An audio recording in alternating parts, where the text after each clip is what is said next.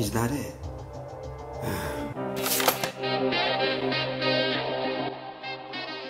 Hi, and welcome to Extronical. In this video we're going to look at how to use DACs with the Arduino, specifically the MCP4725 DAC. You can see I've got it wired up here. It wires up just as a normal R2C device. The rest of this circuit is the audio amplification circuit. I'll go over it all now and explain how it works. Let's just put the actual circuit on screen as well. Okay, so we've got the Arduino. Obviously we've connected a ground wire down to the common ground there, and we've got the positive of the Arduino, the 5 volts should I say, connected to the Arduino going to the VCC connection of the MCP4725, and a ground connection from the Arduino going to the ground connection of this as well. The SCL connection, which is the yellow wire, goes along to the A5 connection of the Arduino, and the SDA connection goes to the A4 connection of the Arduino. That is just standard I2C hardware bus on the Arduino. Nothing fancy happening there. The rest of the circuit I have explained before. I'll put a link up below to a video that goes through that. But very basically, we've got some couple of resistors just hidden away here, a potentiometer. They act as a volume control to control the voltage going to the PAM8403 audio amplifier, and that goes off to a speaker. We have an additional battery pack. The Arduino is not powered by this at the moment. It's powered by the normal USB programming connection here. This is used so that we can actually supply power to the PAM8403 to do the amplification. Rather than using the power from this, you could plug this 5 volts connection here.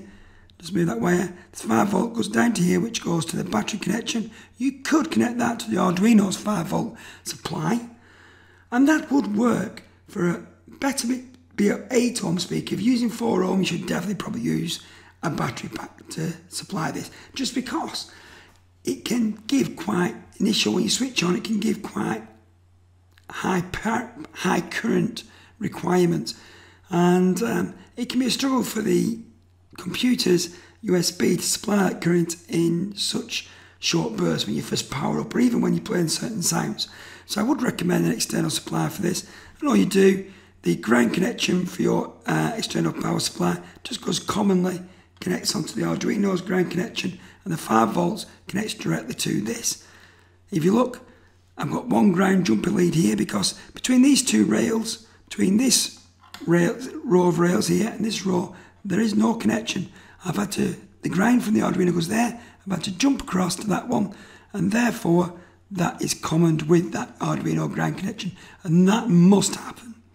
But the actual 5 volts goes down here and up to this, but if you look, no jumper here, so this 5 volts does not connect into any way on here, and certainly does not connect anywhere onto the Arduino, which it shouldn't. It's explicitly, is that the right word? Exclusively will be the right word. So it is exclusively connected just to this. As I said, you don't need to do this if you don't want to. Particularly if you use an 8 ohm speaker, you should get away with it quite well. I've done loads of 8 ohm speakers without using an external supply. And in that case, this 5 volts can just connect to the Arduino's 5 volts. No problems whatsoever. So what does a DAC do?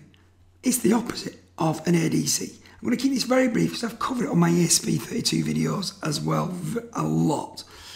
Basically, ADC converts an analog value into a digital value that the computer can deal with. So you might convert 2 volts into a value of 100, for example, and you can do some maths or whatever it is you need to do on that. A DAC will convert a number in the Arduino to a real life external voltage. So for example, if the voltage range is 0 to 4 volts, now DACs come in usually 8-bit, 10-bit or 12-bit. There are others, but there's some of the most common values you'll come across. For example, this one is a 12-bit DAC. That means it can take a 12-bit number and convert that into a voltage. A 12-bit number is anything from 0 to 4095. Those are the values you can have. So if you pass a value of 0, then you'll get 0 volts out, And if we've gone again, working on that 0 to 4 volts range, if you pass a value of 4095, you should get the full 4 volts out. And half of 4095, which would be 2047, around that, would be 2 volts, exactly half. It's that simple. If you had just a 8-bit DAC, then you would only have a number between 0 and 255. Again, the voltage won't change. If your voltage is 0 to 255, is 0 to 4 volts, then 0 from this will give 0 volts. 255 now being the maximum value you can have would give the full 4 volts. And around 127 will give you half that, 2 volts. You just wouldn't have the precision. Each step, each time you go up by 1, from 0 to 1 to 2, you would jump up in bigger chunks of a voltage than you would if it was a 12-bit one going from 0 to 4095. You would have much finer steps. That's what they mean by the resolution. And the output comes out straight on this pin here, which again, as I said, I'm sending it into some volume control circuitry, which I've talked over before, and we won't go into it again. So that's the basis of the DAC. So let's look at what libraries we actually need to make this particular one work. So if we go to Sketch and include library, manage libraries, and click in the box and type in MCP4725. And the only option I've got at the moment, and probably you will have as well, is the Adafruit MCP4725 driver. So I've already got it installed, but you then click install there and then click OK or whatever it says there. And that'll be installed. If you go onto the Electronica website, there's a link to this page in the description below. You'll find the page on DACs and Arduino. And if you go down, you'll find the circuit diagram and also all the sample code I'm about to go through. Sine wave, sawtooth, triangle wave and advanced triangle wave. All are there for you to copy and paste. All I'm going to do is to bring them up on my Arduino IDE and just go through 2 or 3 examples from what you'll find on that page. So I'm going to power up the scope and let's crack on from there.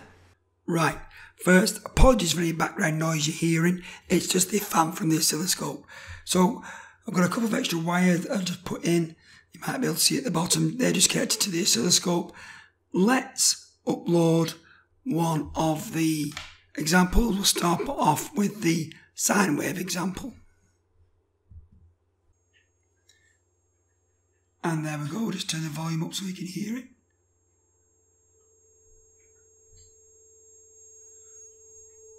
And we'll alter the scaling a little bit. And you can actually see that it's made from very discrete jumps.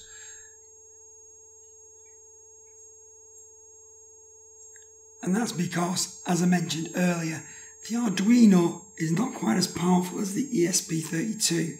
So we're having to get the frequency we want out of this, we're having to make bigger jumps in between each one.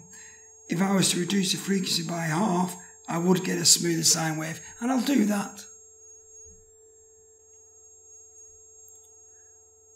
So I've done that, just uploading, and we should see a change in the waveform. It should be smoother and a lower frequency, so the sine will be different also.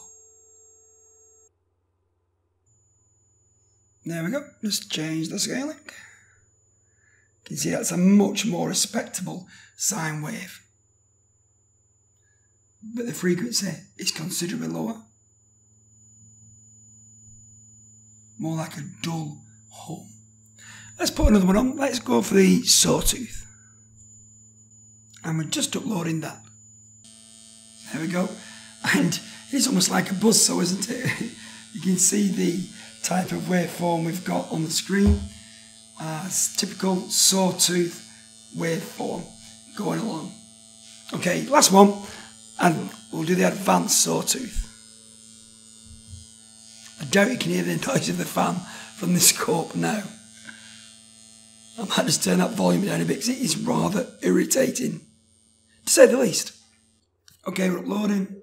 And this is an example of just how, using a DAC, we can have such fine control over the waveform that's brought out. So, oops, let's go the other way with the scaling.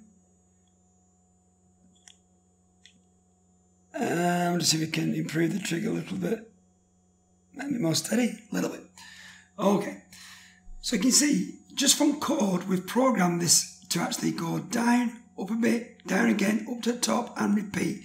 That's pure programming code. So we can really manipulate this sound wave, get a lot more complex sounds out than we would just using a PWM and an amplified speaker or whatever. I mean, we can do some great stuff with PWM, but to control the waveform so precisely, if you need that precision, you've got to use a DAC. So in the future, whether I use this DAC, I don't know. My plan is to get some more complex sounds out of the Arduino, particularly to add on to my Space Invaders game. There'll be a link down below to the latest video on that, and up above as well.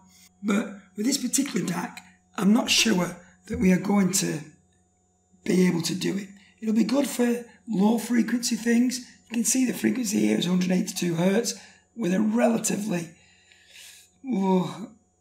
coarse adjustments to the DAC's voltage. One of the problems with this particular DAC, it's using R2C, which is not the fastest protocol. This one with the Adafruit library is being pushed pretty much as fast as it will go. They've altered it as well to try and get the speed up even higher than it was, and it's still not fantastic.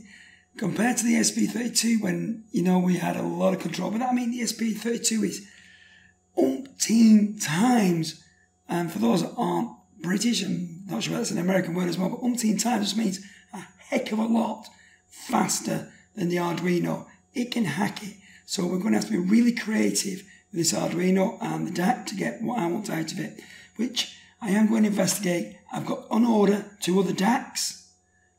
I think it's 2 other DACs. Pretty sure I've got 2 other DACs on order to come through, which will take between 2 and 4 weeks, as I'm a cheapskate and I'm ordering from China again. But I've got some SPI-based DACs, which should improve speed. Another thing, if we were to use this and somehow get the sounds out, it would slow down the processors, because while it's sending those bits over the R2C bus, it's not really doing, even with the hardware R2C. So that's it for now. If you like this video, give it the old, let's get my thumb in the shop, thumbs up. If you really liked it, like to see more, please subscribe by clicking that subscribe button below and hitting the bell notification thing. That means you actually might get notified of any videos. And as always, if you really want to patronise me, then you can always leave a comment down below as well. And if you want to patronise me, click on my Patreon link as well, and that'll be great. That's all for now. Thanks very much for watching.